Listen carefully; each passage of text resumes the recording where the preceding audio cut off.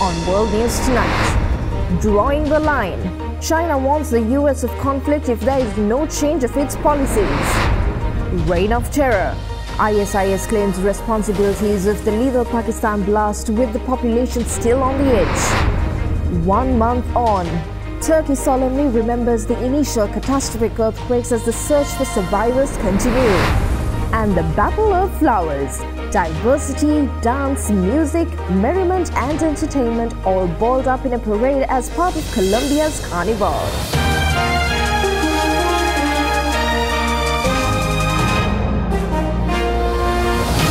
This is Derana World News Tonight. Reporting from Colombo, here is Suzanne Shanali. Good evening, everyone, and this is Derana World News, bringing to you updates from across the globe. Now, China's new foreign minister Qin Gang warned that conflict and confrontation with the United States is inevitable if Washington does not change course, delivering a stern and wide-ranging rebuke of the United States policies for his first press conference in the new role. Qin, who was until recently China's ambassador to the US, built up a reputation for being a careful and accomplished diplomat while overseas, but he struck a far more combative tone in his first appearance as the foreign minister at China's annual parliamentary meeting, warning of the catastrophic consequences of what he described as a reckless gamble by Washington in how it treats its fellow superpower. Qin said an inevitable hand was pushing for the escalation of the war in Ukraine without specifying who he was referring to. The invisible hand is using the Ukraine crisis to serve certain geopolitical agendas, Qin said, while also reiterating that China's call for dialogue. China has fiercely defended its stance on Ukraine amidst Western criticism of its decision not to call Russia the aggressor in the conflict. Qin highlighted the issue of Taiwan as well as the bedrock of the political foundation of the Sino-US relations and the first red line that must not be crossed. The Chinese Communist Party claims that the self-governing democracy of Taiwan as part of its territory, despite having never controlled it, and refuses to rule out the use of force to reunify it with the mainland China. Qin also urged the US not to interfere in China's internal affairs and questioned Washington's different responses to the issues of Ukraine and Taiwan. Japan's new medium-lift rocket failed on its debut flight in space today after the launcher's second stage engine did not ignite as planned, in a blow to its efforts to cut the cost of assessing space and compete against Elon Musk's SpaceX. A live stream broadcast by the Japan Aerospace Exploration Agency showed the 57-meter-tall H-3 rocket, Japan's first new model in 3 decades, lifted off without a hitch from the Tanegashima spaceport. But upon reaching space, the rocket's second stage engine failed to ignite, forcing mission officials to manually destroy the vehicle 14 minutes into the flight.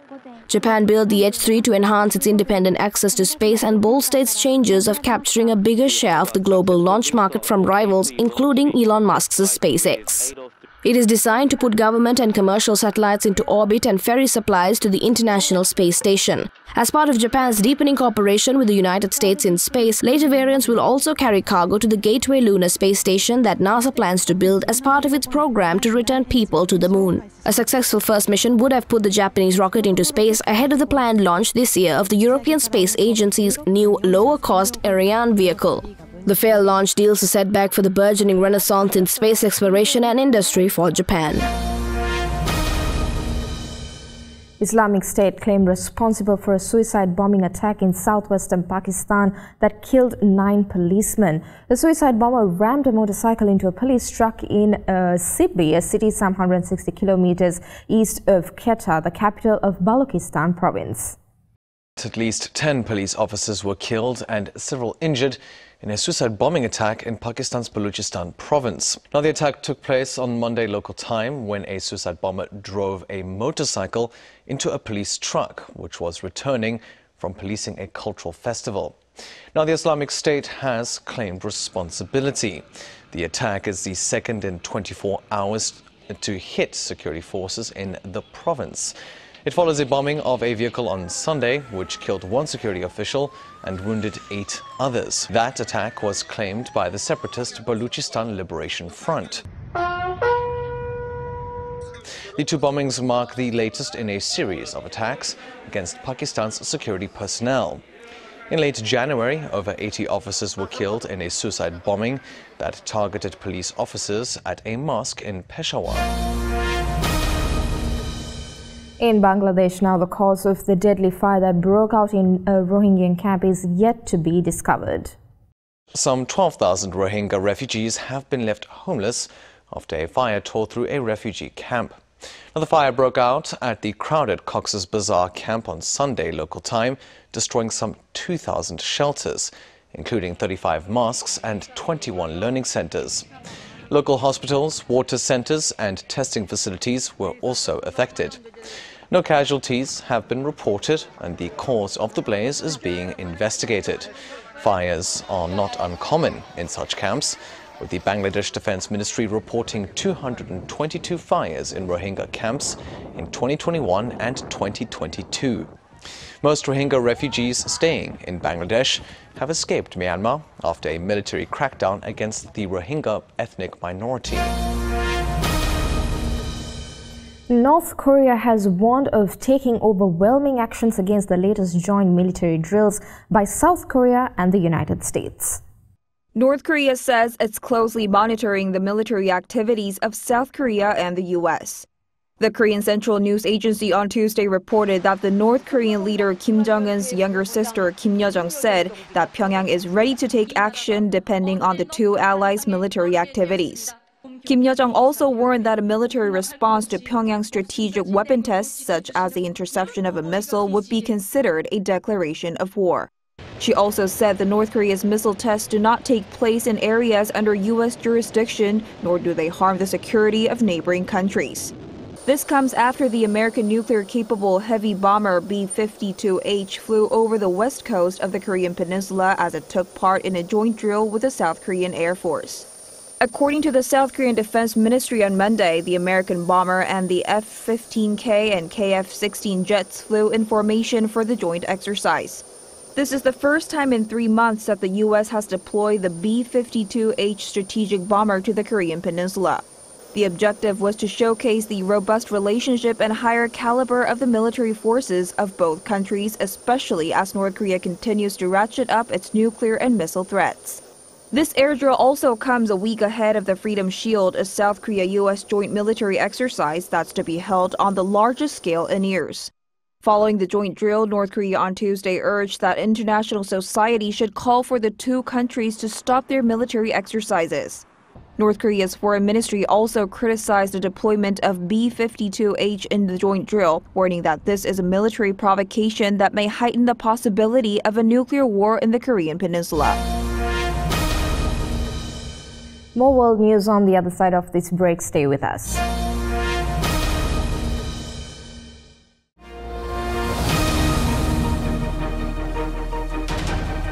Welcome back to World News Tonight. Now, Iran says that it's discovered a massive deposit of lithium, a key element in batteries for devices and electric vehicles. In one of its western provinces, Iran's Ministry of Industry, Mines and Trade believes that the deposit holds 8.5 million tons of lithium, which is often called white gold for the rapidly growing electric vehicle industry. The metal's price has skyrocketed in the last year due to the high demand for electric vehicle parts, global supply chain problems, and inflation, but fell more recently, undergoing a correction amid the drop in EV sales and the slow business activity in China, the fastest growing EV market. Iran's lithium deposit news is true would be a lifeline for the country's battery economy. Weighed down by several years of heavy international sanctions and faced with a spiraling currency, which hit its lowest point against the dollar in late February, Iran would benefit greatly from the ability to export such value resources, though its trading partners would likely be limited due to those sanctions. In terms of the global lithium market, such as addition to the world's known reserves would push prices for the metal down further, depending on Iran's capacity to export. Iran is also one of the world's top producers of oil and gas, but its inability to export widely due to sanctions has slashed its capacity to bring in revenue and foreign currency, as well as its ability to contribute to global supply.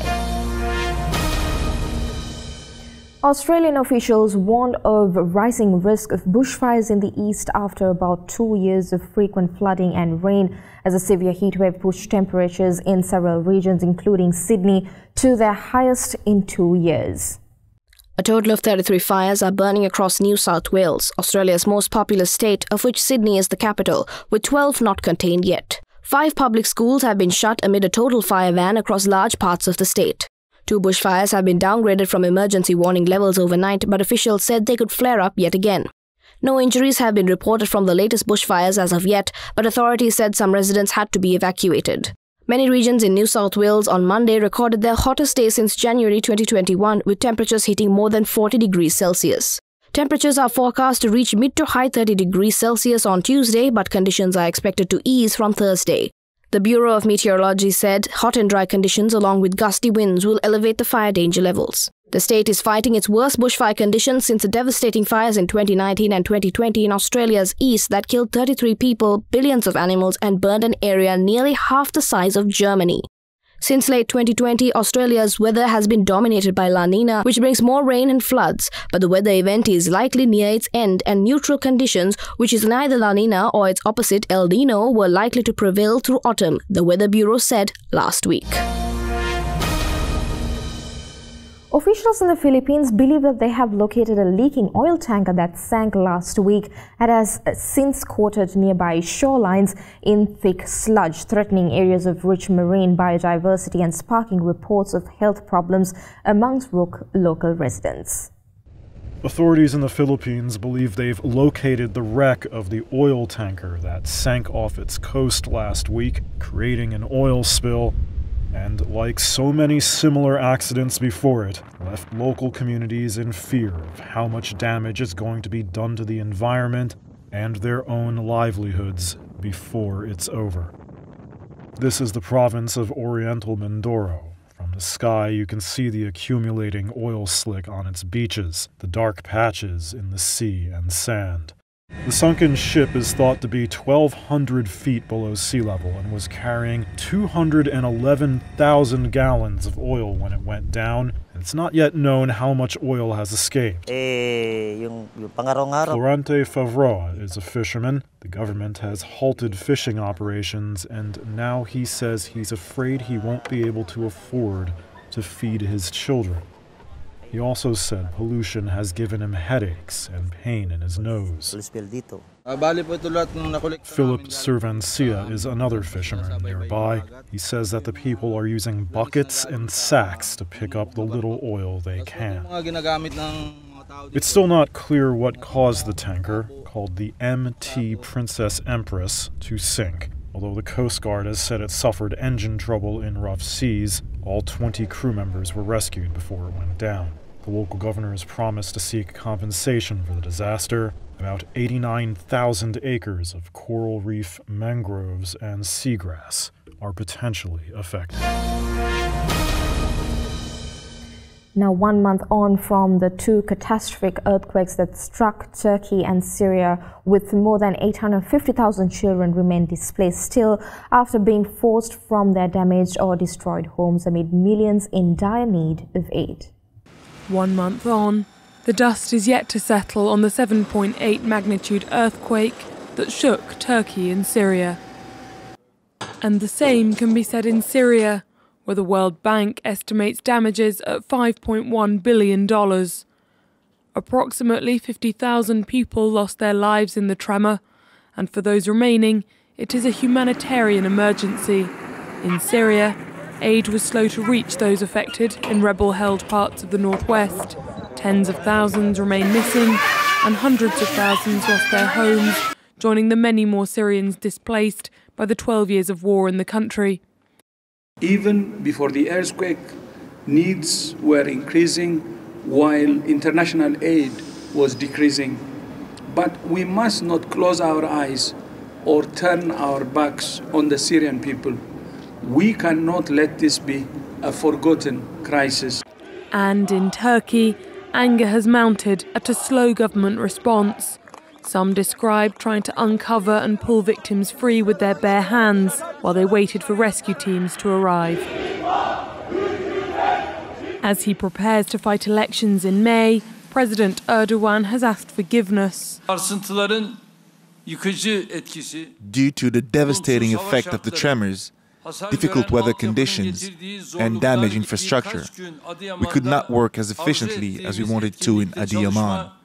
I am asking your forgiveness for this.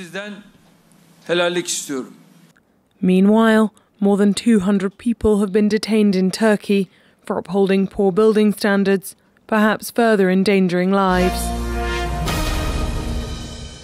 France's trade unions headed for a crucial face-off against President Emmanuel Macron, with fresh strikes and protests planned against a controversial pensions reform that would push back the retirement age for millions.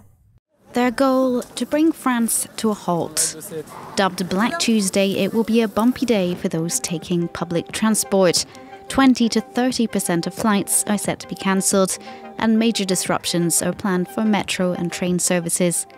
The French Transport Minister advised working from home where possible. Transport workers will be joined by energy sector employees, waste collectors and lorry drivers. Less involved in previous strikes, this time drivers are planning road blockages.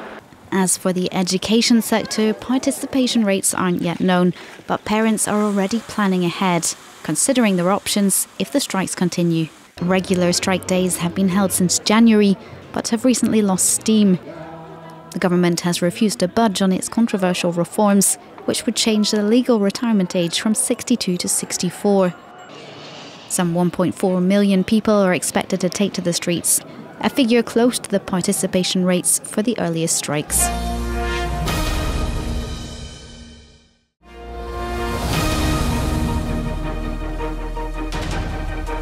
Welcome back, and for more news, let's take you around the world in a minute. Iran's supreme leader has called the recent poisonings of schoolgirls in his country unforgivable, adding that they should be punished by death if deliberate. Since November, more than 1,000 girls have fallen ill, according to state media, with some politicians blaming religious groups opposed to girls' educations. UNESCO's Director General began a 3-day visit to Iraq that includes Baghdad, Mosul and Erbil. Speaking from the Iraq Museum in Baghdad, opened in 2022, Azoulay said it represented the historical depth of the civilization in his country. Canadian Prime Minister Justin Trudeau will appoint an independent special reporter to investigate alleged Chinese interference in Canadian elections and also announce separate new probes into the suspected foreign interference. The Board of Governors of the International Atomic Energy Agency will convene in March meeting on the March 6th and 9th in Vienna, Austria, to have discussions on the strengthening and the agency's activities related to nuclear safety, science, technology and applications. Atlanta Police Department has stated that at least 23 people will face domestic terrorism charges after they were arrested amid violent protests at the site of the planned law enforcement training facility in Atlanta, dubbed Cop City, by opponents who claim it would propagate militarized policing and harm the environment. Ukrainian forces defending Bakhmut are facing increasingly strong pressure from Russian forces, as the latter are using the age-old Soviet or Nazi war tactic of enrichment to easily taking over the crucial city.